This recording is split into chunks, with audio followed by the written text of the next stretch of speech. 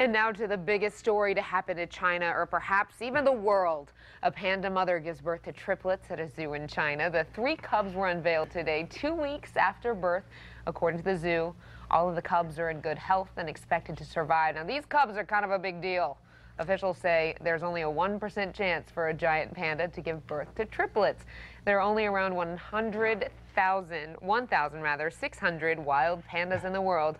Now, we tried to get a word with the mother panda, but zoo officials said, no, you can't do that. It's a live bear. It will literally rip your face off.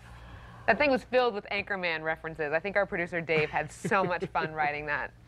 I don't think I did it justice. Well, and it's a shame our own Ron Burgundy didn't actually get the real. I'm just teasing. Hey, man, if it's not in teleprompter, I don't know what to say. I have a serious question. Have you ever even seen Anchorman?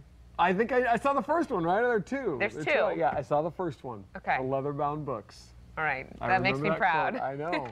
But what I can't get over, and I'm going to say, and this is offensive to some people, those are the ugliest baby pandas. They're hideous. No, I disagree. They're so ugly. They're like this much cute. Just think about how much cuter they'll be when they get all their hair. That's what they said about me. Have a great